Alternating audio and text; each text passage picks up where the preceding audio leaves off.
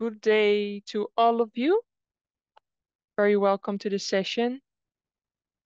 My name is Nadine Sander. I'm the Policy Officer of the Water and Development Partnership Program, and I am the Master of Ceremony for this session. We just had a very interesting and fruitful first session, and we look very much forward to the upcoming presentations and the discussions. I have some housekeeping rules here for you.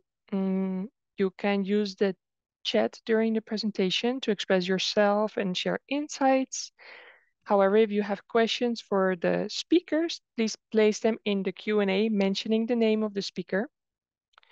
You can find this Q&A in the toolbar below in your window. Also, a request to the panelists, to the presenters, that you can also access this Q&A, and then you can already answer some of the questions that you find relevant to answer. After the presentations are over, we will reuse the remaining time for discussion. During this period, you can also raise the hands. We might give you the mic, depends a little bit on how the flow goes.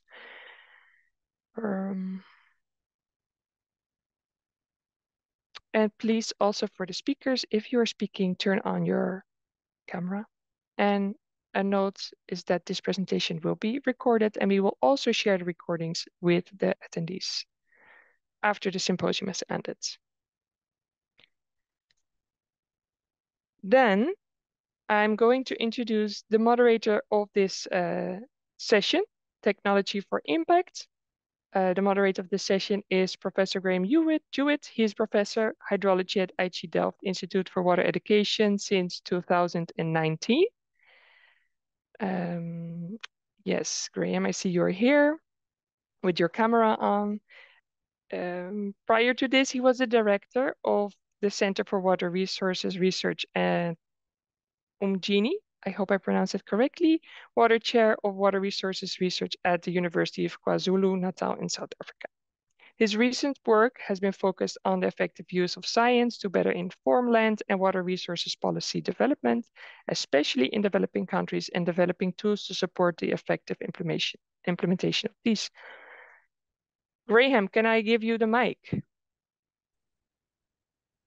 Thanks, Nadine, for the introduction. Yes, I think you should be able to hear me now. All good, I hope, right? Good afternoon, everyone, if it is good afternoon for you. Very nice to see so many people joining this interesting session. Nadine introduced me. My name is Graham Jewett. I also just want to introduce our rapporteur, Fariana Rashid, who has already typed in the chat. I don't know if you want to show us your face, Fariana, so we can actually recognize you, because you will also have a short feedback session at the end of the day. The session, I think, is a very interesting one, Technology for Impact. And, well, let's think about that a bit. There are lots and lots of technology solutions, of course, but they can be inclusive or they can be exclusive. There are many issues associated with technology around access, cost, technical capacity to engage with them. And today we have three very interesting speakers and three different topics where we will learn a little bit more about effective technology for impact. So that certainly is the challenge for the three speakers that we have. Let me introduce the speakers very briefly, because they will soon be taking over. First, we have Marloes Mol from IHE Delft.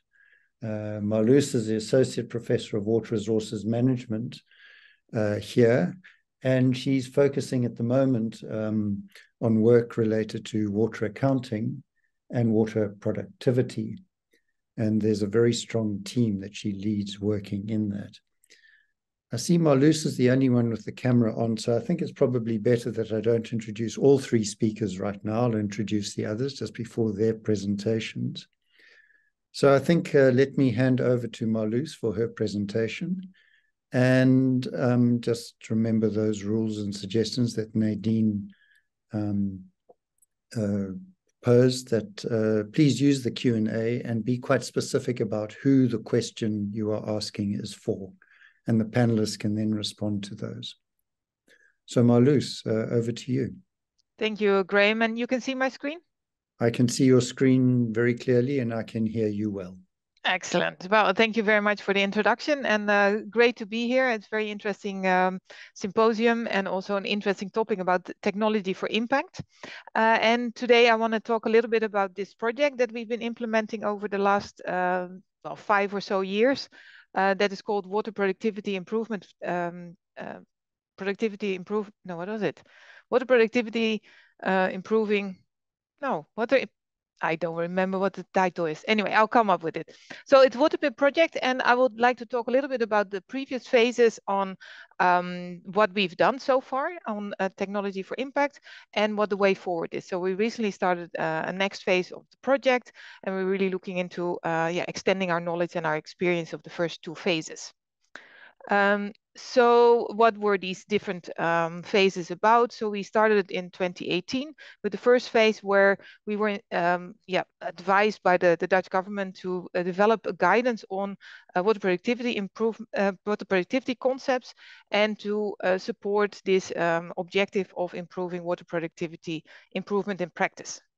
That was the abbreviation, in the agricultural sector using the vapor database. So it's a new data product based on remote sensing data, and can we use that to inform decision making on improving water productivity.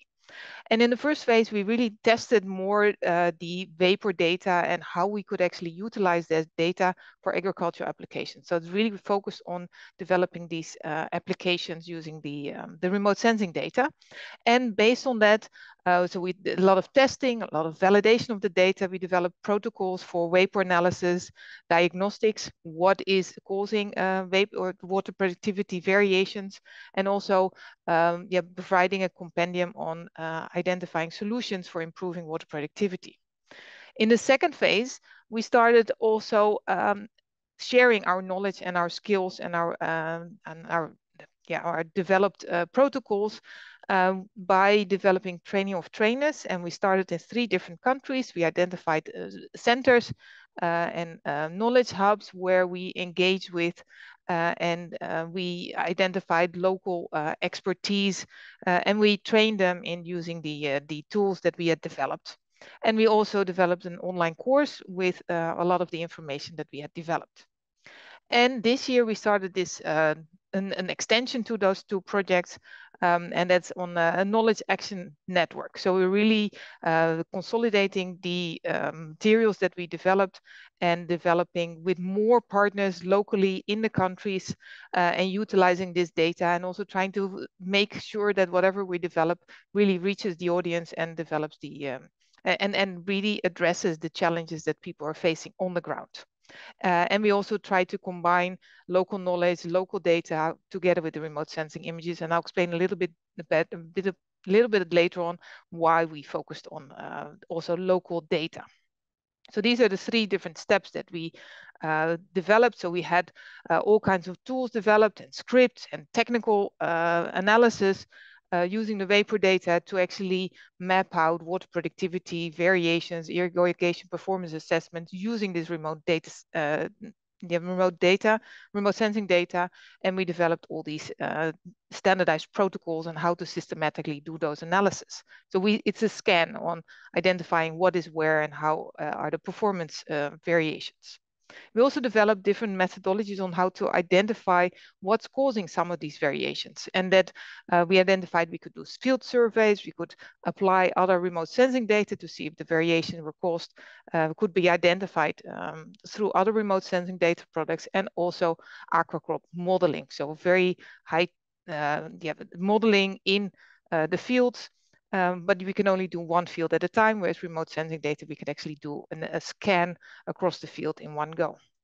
And we also developed a document and a tool that had a lot of interventions that could actually address some of these low water productivity identified areas and see if there, what is causing it and how can we address this.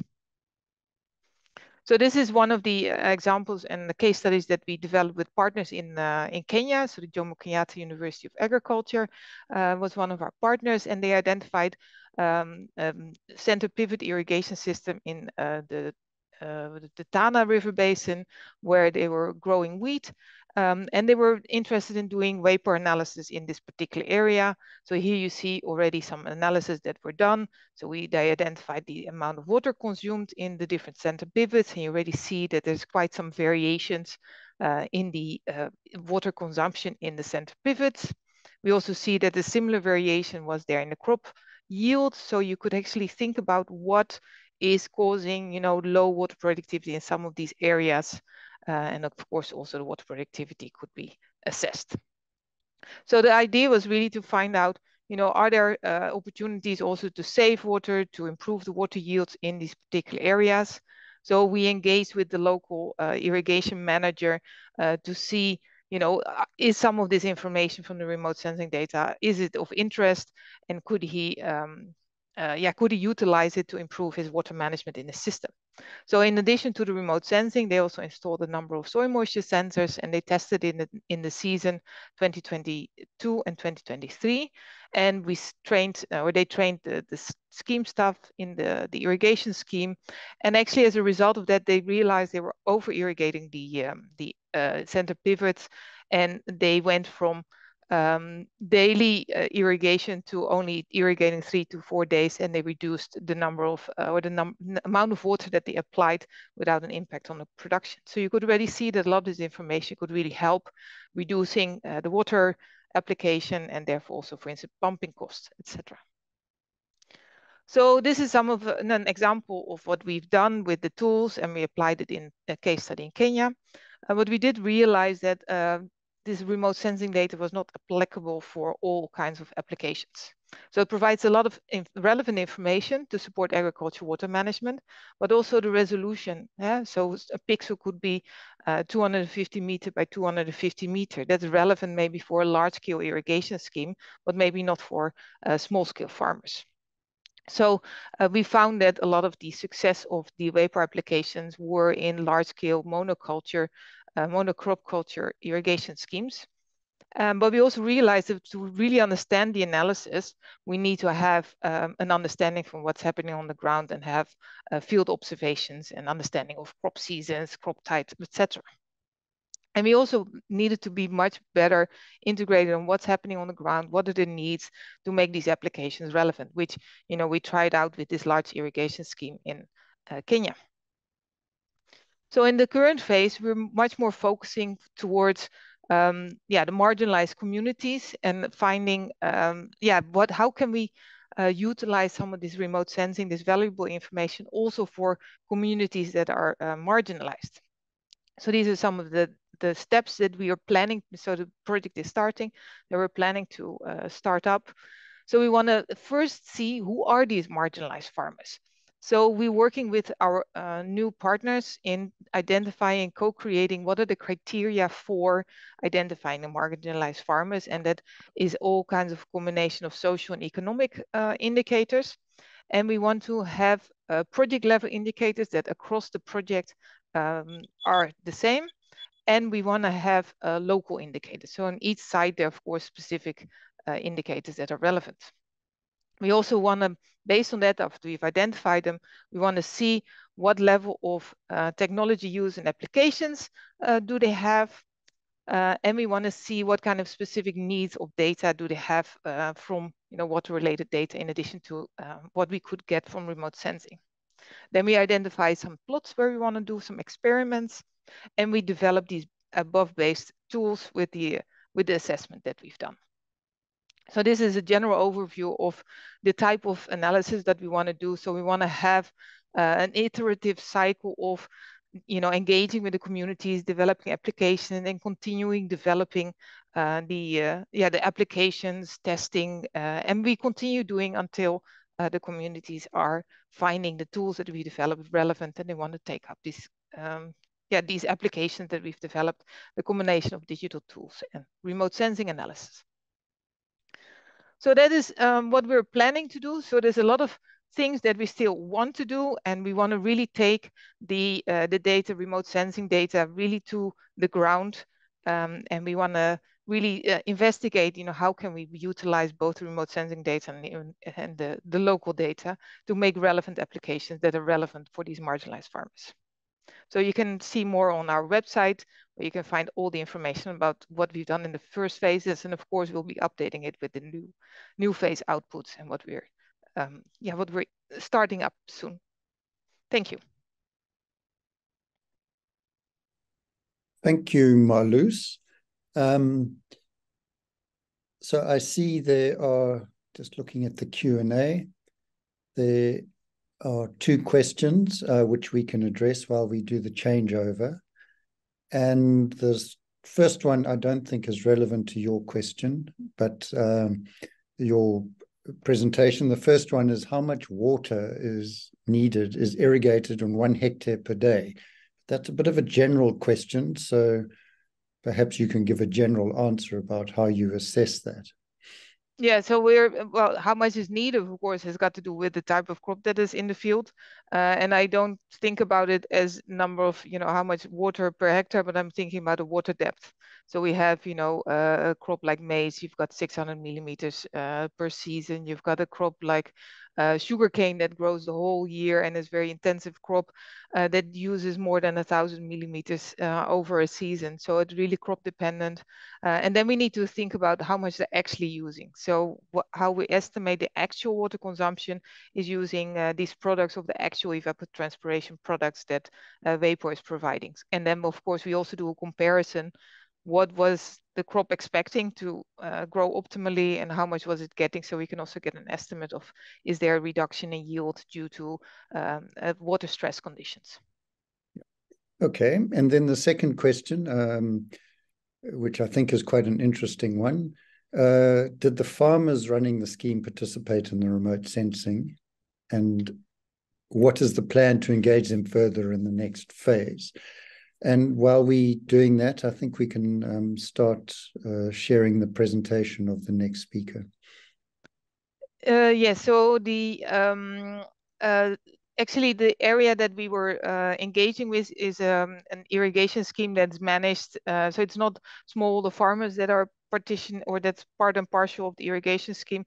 We actually have a management body that manages the irrigation scheme. So we were engaging with the farm operators, the farm managers, and the farm, the people that are running the farm, but they're not like individual farmers that are responsible for a field. So we're actually, with the water pit project, we're not continuing at this scale because we're focusing much more on the marginalized communities. But with the original Vapor project, we're actually engaging with the National Irrigation Authority. So that was the organization that was managing this irrigation scheme. And we're continuing doing these analysis with them, and not only on this irrigation scheme, but we're also scaling it out on the other irrigation schemes that they're managing. Okay. Well, thank you, Marloes. I think you have to stop sharing for the next person to start sharing. So I just did. Okay, great.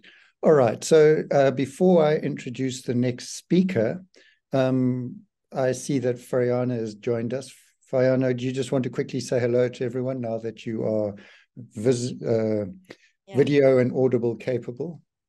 Yeah, am I audible now? Yep, we can hear you. Thank you. Good. All right. Nice to have you join us now. There are a number of questions in the Q&A, which Marloes, you can respond to directly while we have our next presentation. And that presenter is Violet Maturu, who's from the Millennium Community Development Initiative in Kenya. Violet is the executive director and co-founder of the MCDI, as the Millennium Community Development Initiatives are called. And she's also an independent consultant in monitoring and evaluation, natural resources management, and gender and social inclusion. Violet, warm welcome to you. We look forward to your presentation. And maybe just one thing to note is that because this is being translated, the translators need to be able to keep up with you. So it helps if you slow down a bit. Of course, I don't know what your normal presentation style is, but I'm sure it will be suitable. So over to you, Violet. Okay, thank you. Thank you very much. So let me just get my stop clock starting. Okay, so yeah, so I'm going to present on an upcoming project, which is called Remote Sensing for Basin Scale and Local Community-Driven Applications from Water Accounting Plus to co-learning. So this project has the partners of IHE Delft, our community-based organization called MCDI, the Professor Wangari Maathai Institute of the University of Nairobi, the Wildlife Research and Training Institute in Kenya, and Pani.Earth is an organization in India, and then our long-term partners, both ends, in the Netherlands. So a very quick context setting. So when you look at Kenya, this project will be in Kenya. So Kenya is a country that's the area, 582,000 kilometers square. Compared to Netherlands, you can see it's a moderately large country, but not too large. We have a population of 40 million, and 80% of the country is arid and semi-arid. And the longest river is the Tana River, which you can see. And the second longest river is the Athi River. And these two rivers are affected by the capital city of Nairobi, where 95% of the water that is used in the city is done by interbasin transfer from the Tana River. And then we in the city pollute it and dump it into the Athi River. So the city essentially destroys two watersheds. So the Athi River Community Network we formed this as people who live along the Athi River, just as people who are concerned and who see ourselves as both the problem and the solution. So we collaborate among ourselves, and we focus on especially bringing together water resource users associations. These are legally recognized by government under the Water Act. And we network the different RUAs, as we call them. We share information, we share opportunities, we share challenges. Even right now, in the symposium, two of my colleagues are there. One is in the middle section, Makueni, Halinishi Yusuf, and where they have a big problem with sand river harvesting. Then we also have Violet, who comes from the upstream of the basin. So today I'm going to use the case of upstream in this region called the Fadi, where the Fadi Rua is located. And the case study I'm going to use is Larry Swamp.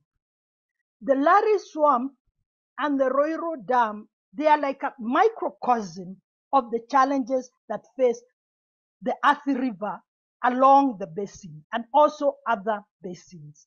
So Larry Swamp, you see this, it looks like grassland, but it's actually a swamp. So there's lots of water underground. It's about 600 acres and it is under immense pressure.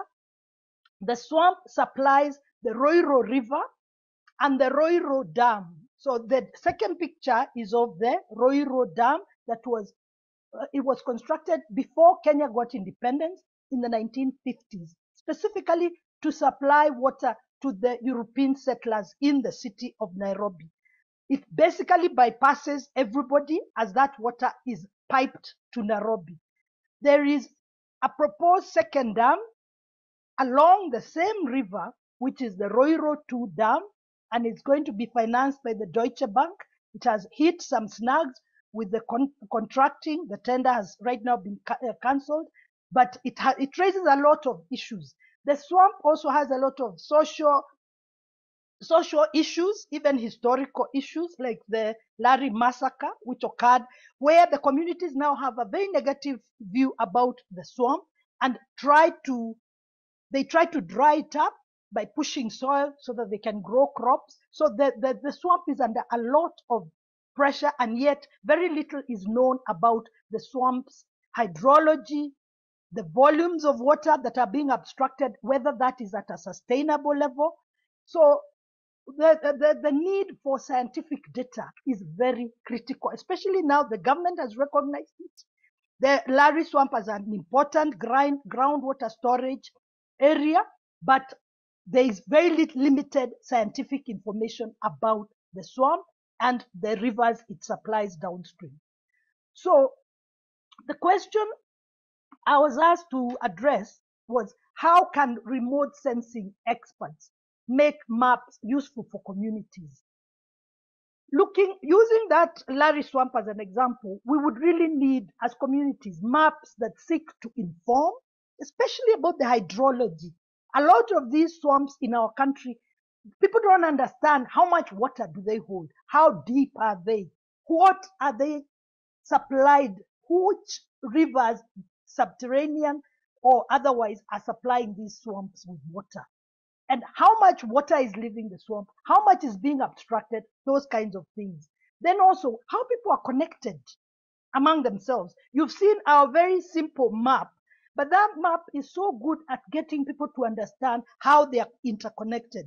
So if you live downstream of me and I know you by name, my actions tend to be influenced by the fact that I know that when I do something, it will have a negative effect on you because I know you as Graham or Mutuko downstream. So that kind of interconnection, those kinds of maps can really help, especially for advocacy for the conservation of critical water resources. Maps should also inspire. They should show the effects of, protection, restoration, like before and after maps. They should also alarm. Like, for example, the second dam that is planned along this same river, there are people who are saying that the second dam will essentially drain the first dam. So having that kind of knowledge, scientifically proven, shown that this is going to be the effect, can really help even in the advocacy. Instead of creating this second dam, then it's a mess, as has happened with another dam that was constructed in Kenya, still in the Athi Basin, that was designed for drinking water, and yet it was found that the waters are highly polluted. That right now the government is in a state of flux, wondering what to do with this dam that's not being completed, but the water cannot be used for its intended purpose. So with regards to data, there's need to involve communities in defining not just the problems, but also the solutions, and you can use maps to vision futures. So how remote sensing can ensure, how these projects will ensure that collaboration of communities in technology use is by the use of citizen science and making research very interactive, having joint learning, and then involving communities in setting the research agenda.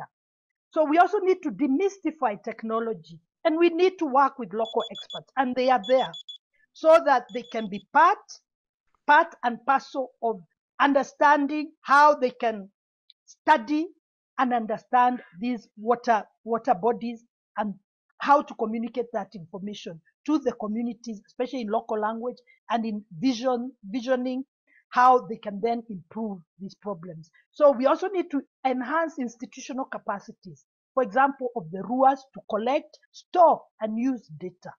So CBOs like ours can use remote sensing to increase government accountability. And then governments need communities so that they can understand these ecosystems. And then they also need the communities so that they can define the solutions together with the communities. And remote sensing can facilitate that kind of mutual learning. Remote sensing and community knowledge can be powerful tools to promote accountability of both. Neither is a saint or a devil. I think it's a bit of both. So everybody needs to also be held accountable, including communities, including governments. So remote sensing can facilitate discussions of historical and contextual issues, some of which are very sensitive. and the comparison of historical and current remote sensing data can show the success or the failure of the government approaches to conserving basins. So that is us, members of the Athi River Community Network. We welcome all of you to help us. We are ready to host anybody with technical knowledge. We listened to, I think, Florence, the kind of data she's collecting, and would welcome even tips on the equipment to use and how to go about collecting this data to make it relevant and to make it address actual issues and problems that we are currently facing in the Athi Basin. Thank you very much. Violet, thank you very much. I think your presentation is going to stimulate quite a lot of discussion at the end of the day today, particularly your suggestion around the use of citizen science as a link into remote sensing. So I look forward to the discussion about that a little bit later. If you will stop sharing, we can do the transition to Claire, our next speaker.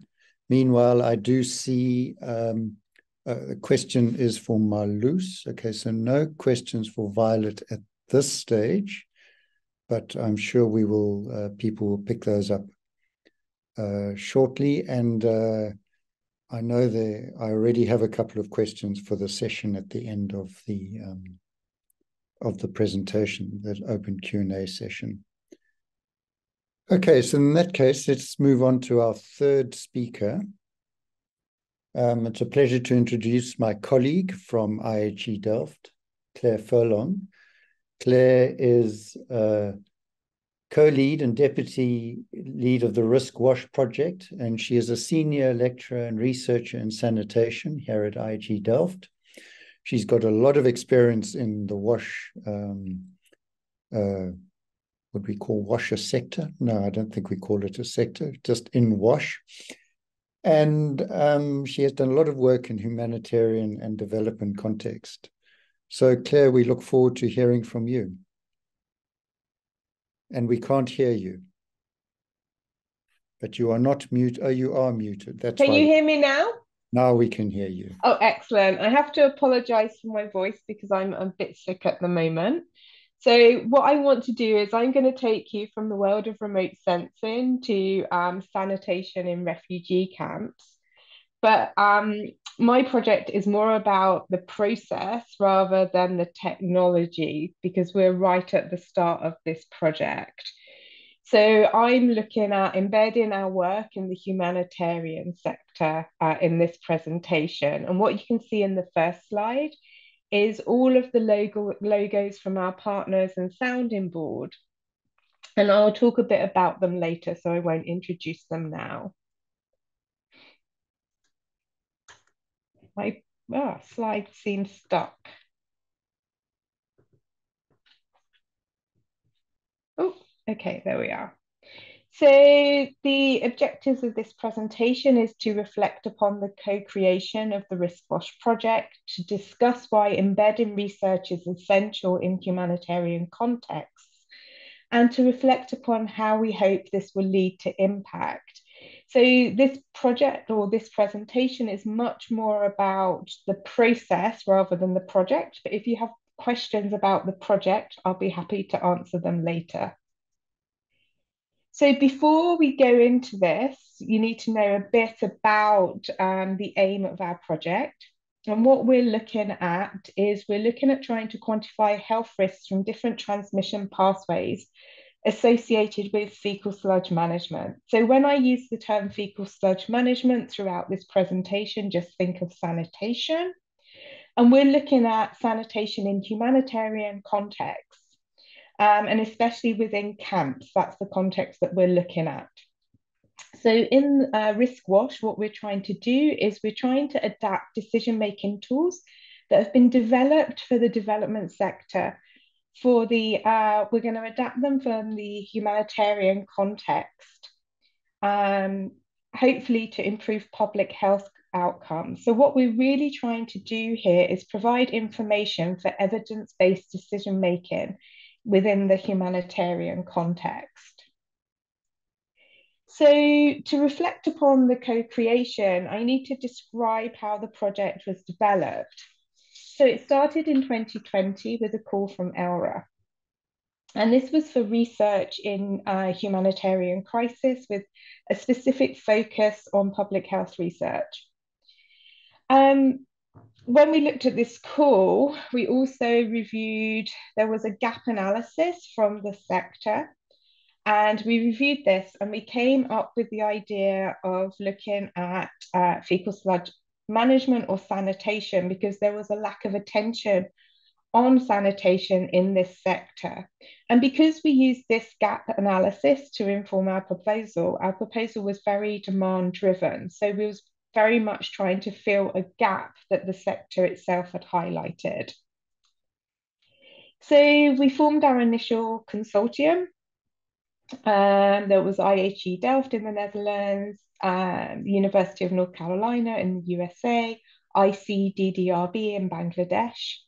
And we also incorporated, or we worked with the FSM TWIG.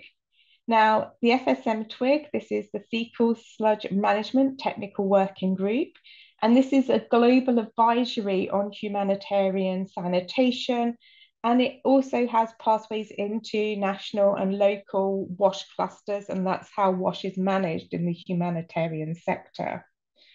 We was also working with the Netherlands Red Cross. So we co-created the proposal both with the FSM TWIG and the Netherlands Red Cross, who are from the humanitarian sector, and they have multiple actors from that sector in those organizations. Sorry. So ICDDRB are from Bangladesh, and they have a vast amount of experience in undertaking research in Cox's Bazar, and that's where we hope to do this research. And you may have heard of Cox's Bazar because it's the largest refugee camp in the world. The reason that we chose this area was that it has a high diversity of different sanitation systems and strategies there.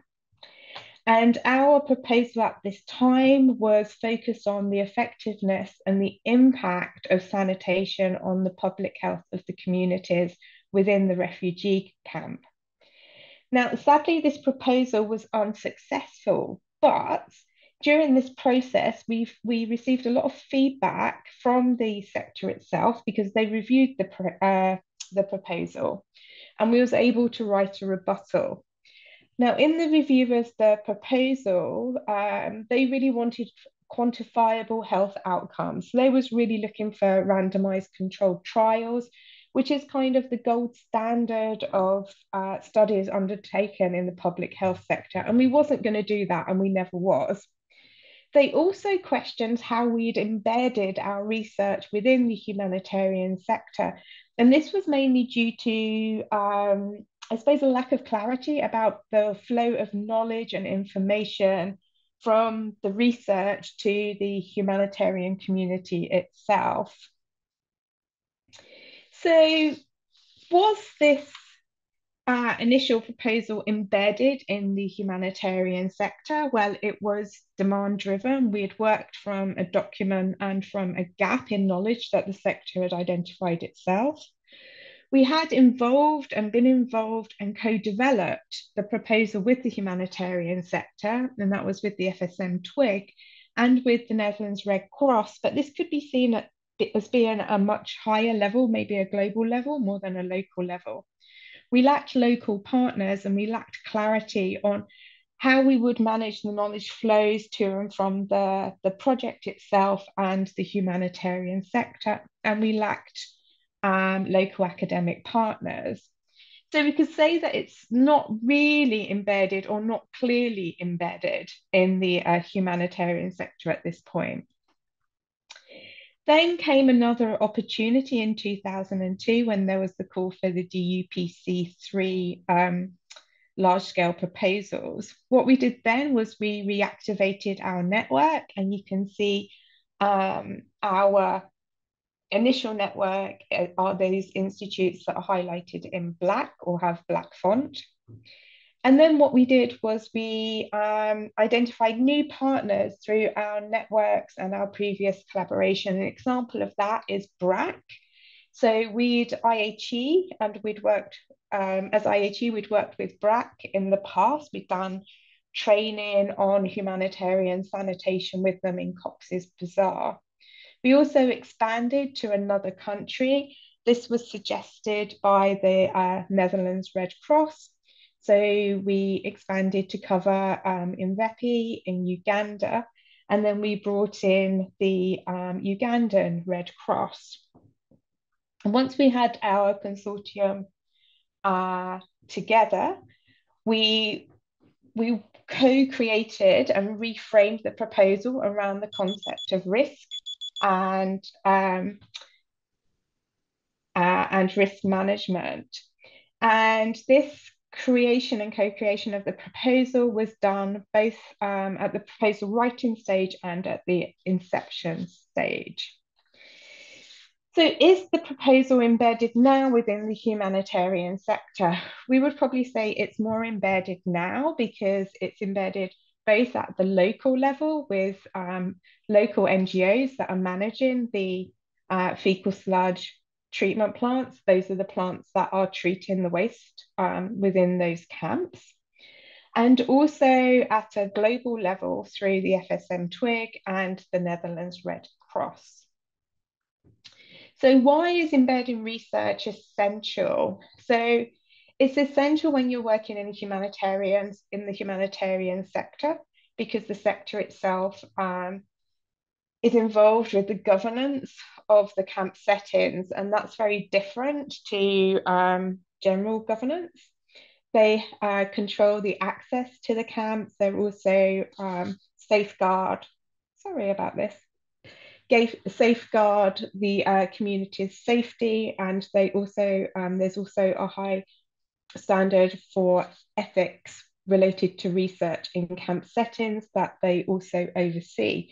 So I would say it's almost impossible not to do research within humanitarian camp settings without embedding your research in the humanitarian sector. So why do we think this will improve impact? Well, our research is demand driven, so it comes from a problem that's been stated by the sector, so we're investigating that. And we're on this journey together. We've got an ongoing collaboration at global, national and local level. So we're in constant consultation with the different organisations, from the FSM Twig to the local clusters. An example of this is when we selected the fecal sludge treatment plants that we want to use in our study. We did that through a series of collaborations, both at national and local level. Another example of this is that we're building local humanitarian capacity in the tools that we're going to be using. So we're doing training sessions next year. And this goes beyond the members of our consortium to the wider humanitarian sector. So this was just, this is the final slide, which is about just ongoing collaboration. So we're always checking the relevance of our work by working closely with the FSM Twig and the local WASH clusters, and through other activities like participating in the Emergency Environmental Health Forum. And this is our stories. This is the story of our project so far. Thank you for listening, and I'm happy to answer any questions about the process or the project itself. Okay, thank you, Claire. I think there are two questions in the chat. I haven't quite had, I saw one that was quite specific. If you just go back your 2 slides, please. I had a quick question I wanted to clarify. Mm-hmm. No, I think the next one.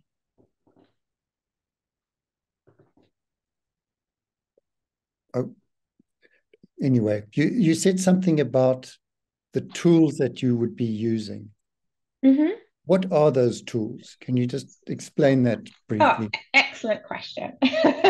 So these are tools that have been used in the development context to assess risk at different stages of what we would call the sanitation value chain. So we'll be using 3 different tools. One of them is a SaniPath tool, which looks at risk. It looks at visualizing the amount of risk there is in different transmission through different transmission pathways for different groups of people. There is the sanitation safety planning tool, which looks at risk at different stages of fecal sludge treatment, so at the treatment process. And then you can do different kinds of risk assessments with that. And then we're looking at QMRA and also looking at screening of the fecal sludge for pathogens. So there are a number of different tools related to risk assessment that we will be adapting for the humanitarian context. Okay. Does that make sense? Yes, thank you. I was interested in what those tools were. So it's mainly to do with risk assessments. Yeah. Yeah. Okay, so what we do now is we move into a general a Q&A session, but there are a couple of questions I'd like to ask the presenters to give us a bit of a sort of see if we can pull some of these things together a little bit. Meanwhile, there are a number of questions in the Q&A addressed to the 3 of you. Violet, are you still with us? Yes. Okay, good. Yeah. All right. Yeah. Okay, so I think it's been an interesting session. Remember, our session is about technology for impact. And we've heard from Marloes and Violet about remote sensing as a technology. And from Claire, I think more a bit about some of the tools that they use for risk-based assessment. But it struck me that in all of them, there was something around a way in which that quite technical information is interpreted or transferred to a different audience from those that develop it. Claire mentioned visualization. Marloes mentioned a sort of role of some intermediaries. It wasn't the farmers that used the remote sensing directly. There was some intermediary. And Violet mentioned citizen science. So I just invite the 3 of you to sort of comment on the importance of how this sort of technical information is translated to its intended user, if the intended user is not the technical expert who developed it. Who can I ask to kick off? Could I? Yeah, Claire. Oh, sorry. I was going to say what's of interest to us is we're looking at developing or adapting the tools, and each of the tools has a visual component. So it's very different, the development of the tool and the user of the tool and who's going to be using the output of the tool. So we're looking at having a very like having infographics that are very simple. So a lot of the tools have these very simple infographics that can then be interpreted quite easily by the users. And we've got quite a bit of experience in tool development. But one of the parts of this actual project is also to look at how useful the tools are within themselves once they've been developed. So looking at who the users would be and discussing with them if these are actually usable for them and it's something that they're willing to do, and also looking at those that will be using the outputs from the tools for decision making to see whether that it's going to be clear for them, because this is, you know, probably the first stage of the project and the development of the tools that we're looking at adapting for the humanitarian sector. I don't know if that's answered your question. I think I've just described our process. I think it does, because I think, you know, that importance of those infographics, those sort of intermediary products is obviously very important, and the development of them and how they are then interpreted or perceived and received is an important aspect of the work, which it sounds like you will be covering. So maybe if I can move to Violet then, because Violet is that simple map which you highlighted as being so important, a form of an infographic, and how would you build more on that? Yeah, for me, I think the problem even starts with who defines the research. I started my professional career as a researcher with the Kenya Wildlife Service, and even the research agenda was defined from outside. So right from the beginning, there was a lot of keenness to count the number of elephants. And that was a research agenda that when we would then go and find out there are problems with human-wildlife conflict, it doesn't matter that there are 20 elephants in this forest. When they come and destroy your crop, you 20 or 21 or 22, that may not be your most important issue. It might be more important to understand the migratory patterns, ways to, the research agenda itself, the definition of that has in most times come from academics. You see a lot of research on water bodies, PhD, masters, online. And many times those are people not from the community. So I may come from a place near Nairobi, but I go to a place in a very different, at the coast, and do research there. So there is already a disconnect because the people themselves are not the ones defining their research issues. Like, for example, in Kenya, we have a very big problem with water quality because of the high fluoride levels. But a lot of these boreholes are being drilled, and they are supplying water with a lot of fluoride at a high level, yet it's very difficult to get water quality testing for fluoride as a citizen. So what we, in our project, would like to do, we'd like to make science more accessible to us as citizens so that the scientists can then come listen to our problems and help us define tools, help us. Like now we are looking for what is the good equipment to do water quality testing. What is a more affordable equipment? If I had money, what should I buy? So we want scientists to now respond to us and our needs, and then we together co-create the research, and that way even the dissemination will become much easier because we'll have understood it right from the beginning. So I think that's, I don't know whether it goes round the issue, but that's how I would see it. Well, what I understand, in the context of this session, which is technology for impact, you see it as part of that broader discussion about framing the research and the tools that will be used. Okay, thank you. Marloes, do you want to respond to that on this issue of interpreters or intermediaries between the data and the various levels of user? Yeah, no, definitely, because I mean that's one of the things that we were struggling with in the first couple of phases, because we also needed, from our understanding, from our perspective, understand what the data could tell us, but we also didn't have enough information on what was needed on the ground. So there was a bit of a, trying to figure out where to go, what kind of focus to put on, the data analysis, because of course us as scientists are very interested in seeing what the data can tell us and do more analysis and more validation, etc. But that's not the type of information that somebody needs on the ground.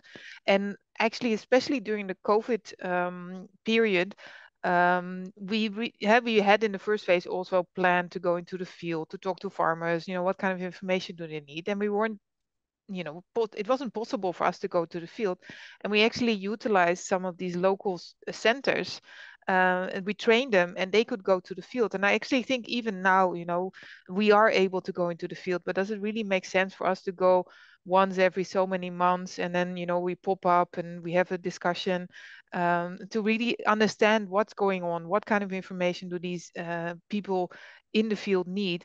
And actually we should utilize much more people on the ground, experts on the ground, to make that translation, and we support them from our end. We're not the ones driving, what comes out of the analysis and what the tool should look like. No, they should drive it, and we support them with, technical issues or something like that. But it should come really from the field through the intermediates, and then we're there, just to provide the technical and support, rather than the other way around. When we develop something, we say, okay, you need to do an irrigation performance assessment, and this is what the analysis will tell you. So I think that connection is very important.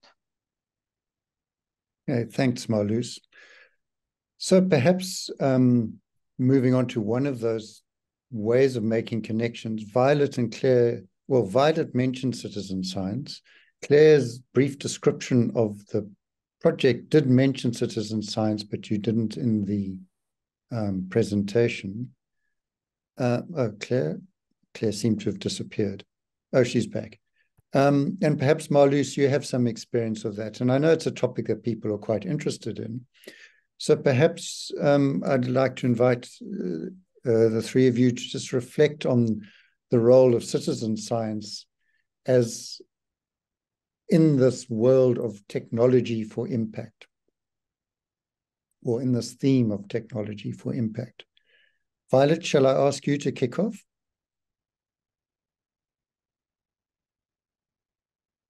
Yeah, okay. Yeah, I think since I've been now researching on citizen science, I think in the past, the divide between scientists and citizens was much broader. And then there was the element that scientists, and I'm as guilty as, the rest of the other scientists. I did start off my career as a scientist. Scientists tended to look at citizens, even if they observed something, unless the scientists came and did some control where, they set up an experiment, and then they would not believe what the citizens were saying unless they came in and did their own controlled experiments on an issue. Now, since then, citizens have come up, and they're now playing a very big role. Because I started off as a zoologist, they're playing a very big role even in like on iNaturalist. There's apps where you contribute to take out a certain species of a plant or whatever, you upload it, you're part of the identification of it, you are contributing to the body of knowledge. And there are now many apps coming up, and there's much more interest now in citizen science. Like I Googled and found a company in the Netherlands called Drinkable Rivers. And it's two young ladies who've started this company, and they're providing kits. You buy a kit that you can measure E. coli, and then you can do the water turbidity. You can measure those things as a citizen. So we purchased one such kit. And even just by sharing information about we're testing water quality on Facebook, people are interested. They're like, I've been suspecting my water quality is not all that. Can I send you samples? So citizen science has now grown, and now I think scientists are catching up, because citizens are saying, it's me drinking this water. I want to know what's in this water. So they're taking steps to actually start finding out, how do I test the quality of the water I'm drinking? So the scientists now have also realized that this is an opportunity. So I think that gap is closing, and that's a good thing, because science is exciting and it should be accessible to more people. It shouldn't be up there. It should be, children should be taught how to, engage in science, even if that's not their career path, but as part of citizens. Yeah. Okay, thank you. And of course, some of those apps are a really good example of technological development.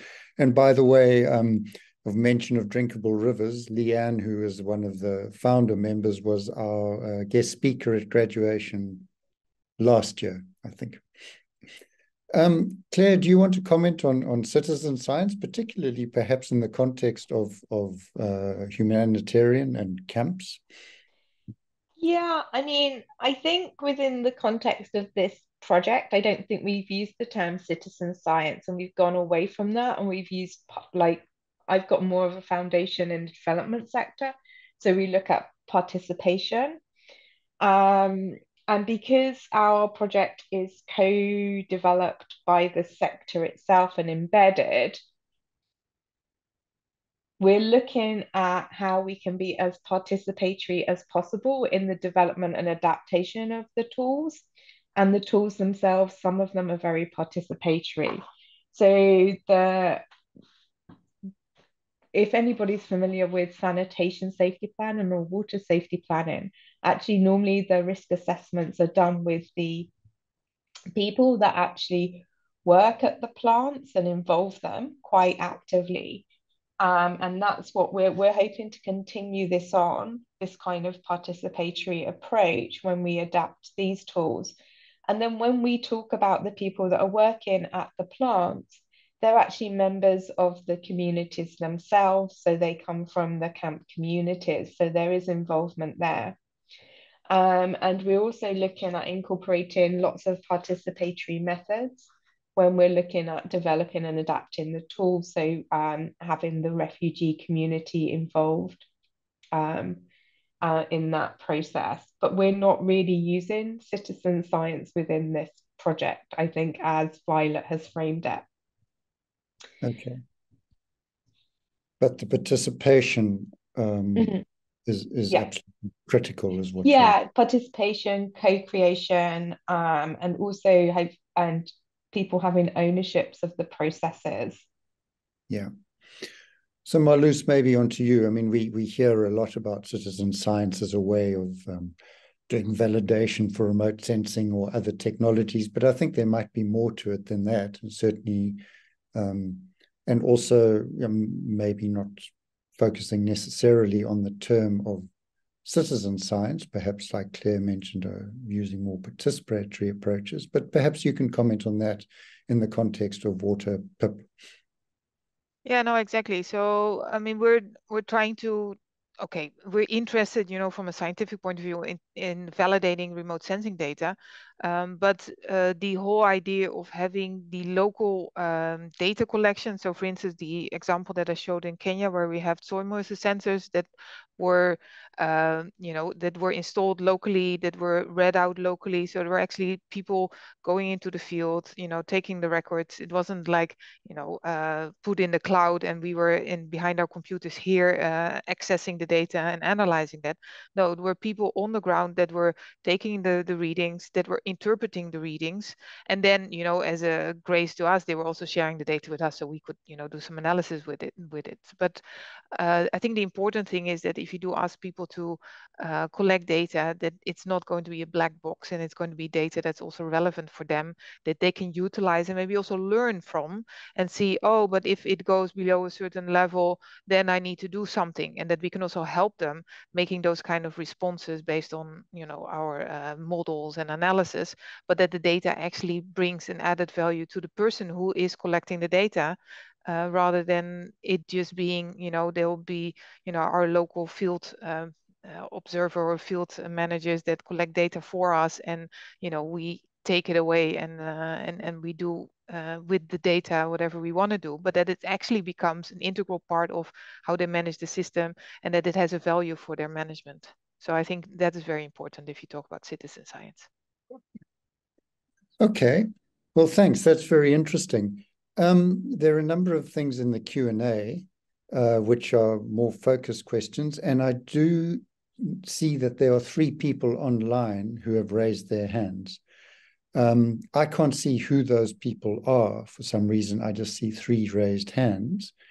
But if we can, I'd invite those people to ask a question in person. It's quite nice to get a bit of involvement in that way. Now, I don't know how the technology works, so I'm going to ask the support team to open the mic and video Yes, of Graham. one of the 3 people who have their hands raised.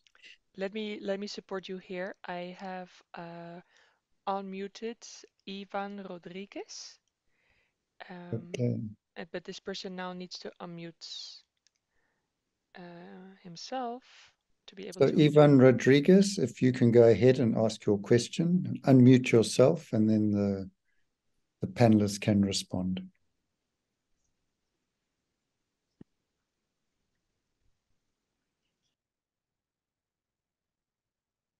Okay, that doesn't seem to be working, Nadine. Perhaps we should try someone else.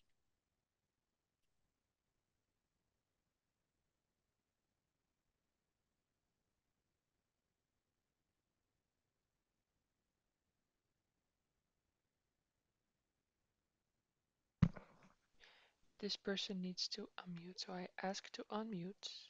And then Takele, can you please come forward and ask your question? Who have you invited to come forward? Takele Teshome. Takele, are you there?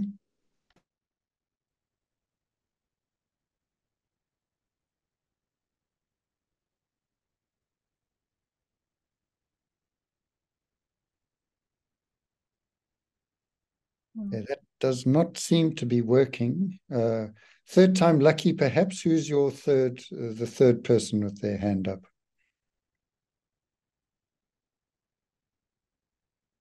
Okay, that is Resham Lalpodel is allowed to talk. Resham, sorry for the Resham, pronunciation, asked to unmute. are you with us and can ask your question? Yeah, mainly, I am seeking for the average liter per day for the crop. I do not need maize, rice. What will the in the Well, Rishan, it looks like third time was not so lucky because we heard you briefly and now you seem to have disappeared. Perhaps then you should ask your question in the Q&A. Okay, so we had 20 minutes for the Q&A and we now are at that time, though I see we still have a little bit of time left in the session. Violet, it looked like you wanted to say something, so let me ask you to respond. Yeah, because I'm seeing there's in the chat and also in the Q&A, there's a discussion about just data collection is only one aspect. But even how do you store the data, how you then, ensure the credibility of that data even going forward requires resources and certain institutional capacities. And that is one of the challenges we have, like in our countries. Who will store that data? Who will ensure that the next person who's collecting that data is doing it correctly and all that? And that's one area where personally, not to be quoted, but I feel like our academic institutions have really let us down.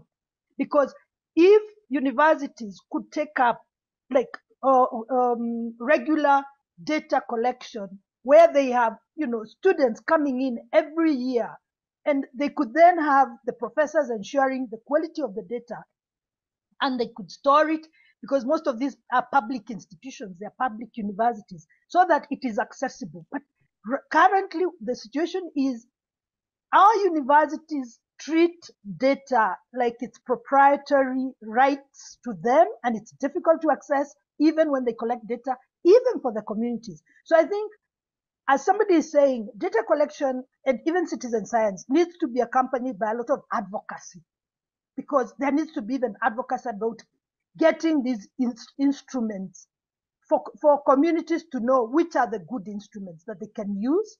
And they may be able to even get financing, but if they don't know what is the right instrument, they will not. And getting that information from academic institutions is like pulling teeth. So I think there's an attitude change that we all need to get towards data, towards science and its role in society. I think maybe we need to have like a crusade where we go preaching to people the importance of using data to improve our collective lives, which currently there are some gaps. And I agree with the people putting things in the chat. Okay, thanks, Violet. Claire or Marloes, do you want to comment on that at all? No, I think that's very relevant, but also who's like the owner of the data, and how do you ensure you know, the ownership, but also if there's specific information, you know, locality. I mean, you have data and it is linked to a certain location. So how does that then reflect if you make that open available? How does it reflect on, you know, the person who, you know, who owns that piece of land in terms of, for instance, water consumption? You know, does now the I don't know, the water the Ministry of Water come and bill you because you have, you know, used a certain amount of water? So how does that then work? And is there private information also included in that? And yeah, really, who owns the data and how you deal with that? I think that's very important.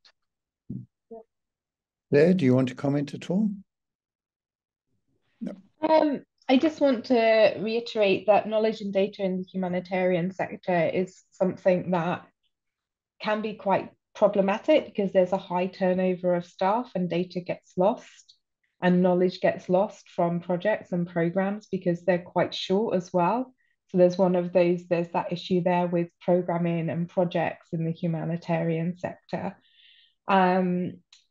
And also in the humanitarian sector, there's quite an interesting thing where quite often they collect a lot of data, but they don't do a lot with it.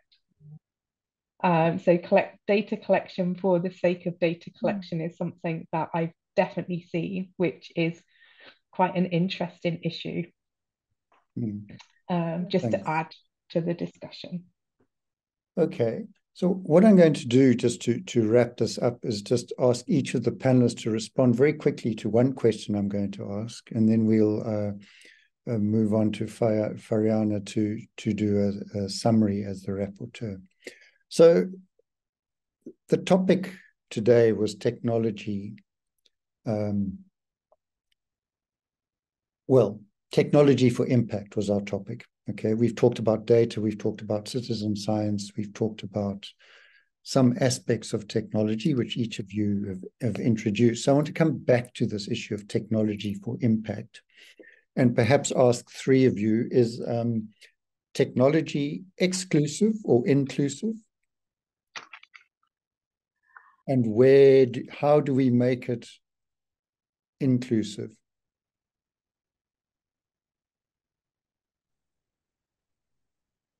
Violet. Yeah, I think technology is like a knife. It's neither inclusive nor exclusive. It is the user of the knife who decides how they use it. And currently, the scientists have actually made technology exclusive. They made it difficult for if you're not, even if you're a scientist in another sector, trying to get information in a different sector is very difficult. You get, so I think it's, yeah, I don't know whether that answers, but it is not the technology. Technology, you can take like a tablet to a lady in the village who doesn't have much formal education, but she's able to punch around, and her grandson or granddaughter shows her, and within no time they're somewhere chap. Within no time they're using their iPad, they're talking with their friends and all that. So technology is a tool that we need to demystify, and we need to get in the hands of more people. Okay, thank you. I like the knife analogy. Marloes or Claire? I personally think it's to do with the approach that it's set in and how it's developed. And that really, really then leads to whether it's inclusive or exclusive. So it's to do with how you have kind of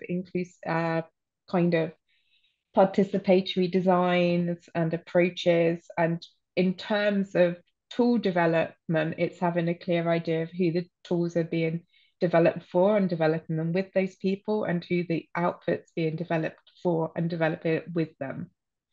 So it's working with people rather than in isolation, and embedding things you do within the context that you want them to be, or it's to do with embedding within communities and developing with people. Yeah, I think. Yeah, and associated with that, I guess, is breaking down some of those barriers to access. And yeah, Marloes.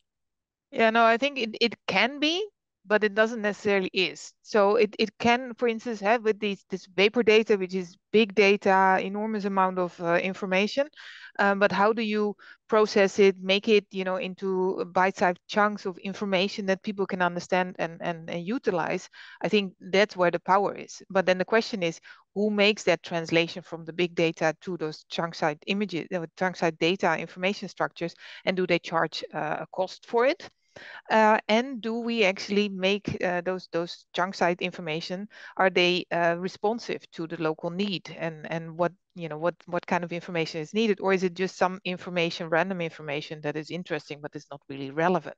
So I think it can be, but only if you use it in a way that can help making it more inclusive. So I think that's also one of our main challenge in the next phase of the project. How do we make it inclusive compared to, you know, what we've done in the first phase, which is, you know, still a bit exclusive and a bit high level analysis that we've done. Okay. All right. Well, thank you very much to our three panelists. I think we've had some three very interesting presentations and some very useful and insightful comments to the questions that have been raised. There will still be opportunity for all three panelists to type directly the answers in the Q&A session to the questions addressed to them.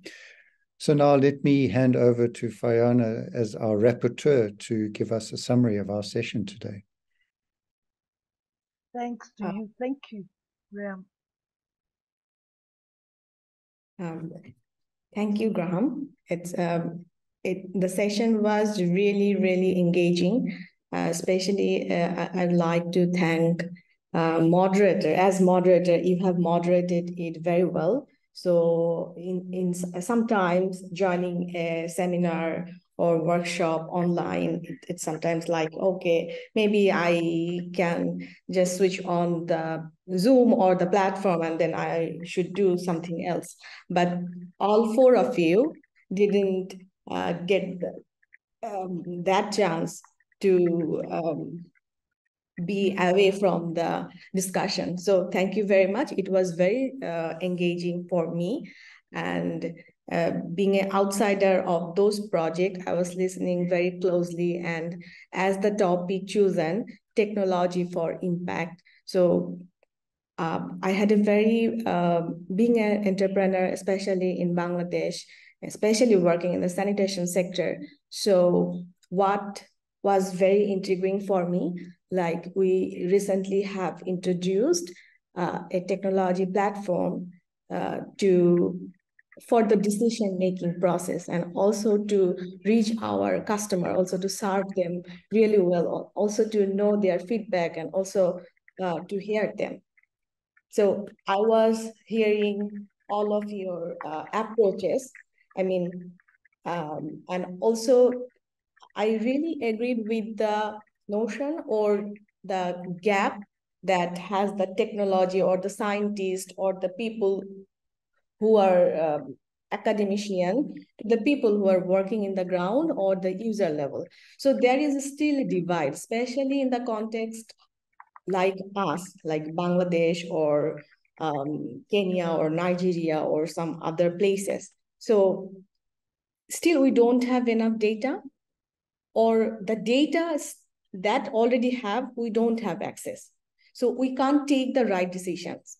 And we don't know how to make the right decisions because those things are not available. And also in some cases, those are not affordable. So when I see the approaches that Marlus mentioned, like they were trying to adopt their tools that can be used for the people who are really in the ground, I mean, especially the farmers for the irrigation, I mean, how they will manage their water, that will be really helpful. Otherwise, scientists will do their researches and the farmers, they don't even know their languages, you know? So that needs to be done. And thank you very much to all of you because you are doing this. And for Violet, you were very energetic about what you were saying to reduce that gap about science or citizen science and whatever the term we can say. Sometimes it's But as a field worker, it's sometimes we don't understand it. It's the buzzword, sustainability, resilience, or it's citizen science or participatory approach or whatever it is. But we need to understand the people, what they really need, and how we can, how tools can be used for those people. And Claire, I was really, really happy to see because it's from Bangladesh, and also to know about the failures and how you are working here and improving your method, your approaches to make it more clear and make it more grounded. So that's what I feel. And I will be very happy to learn more about the projects that have just started, what would be the outcome. I would be very happy to learn more of them. So thank you, all of you. Thank you, Fayana, for your summary. Thanks very much to our presenters and to the audience. I think the Q&A kept the presenters on their toes, and I see they still have some questions to answer, and a nice chat that has been going on in the chat box too. So thank you very much for your participation, everyone. And let me now hand back to Nadine to wrap up the day. Thanks very much, Graham. Very engaging, very interesting session. We are here in the back end. We're, as the technical persons, we're in the same room. We have also been engaging with the discussions very much. Of course, you couldn't hear us, fortunately. I want to thank all of you. Graham, Varana, Marloes, Claire, Violet, very interesting. Thanks for joining us. I'm sure this is going to continue in the homes, in the universities, in the offices of people. They take something home. It was very insightful. Yeah, what more can I say? This is the end of day one, and I think it was great. I'm looking very much forward to day two, which will start with a session on diversity for impact. And I'm sure that's also going to be very interesting. So hope to see all of you there, and enjoy the rest of the day.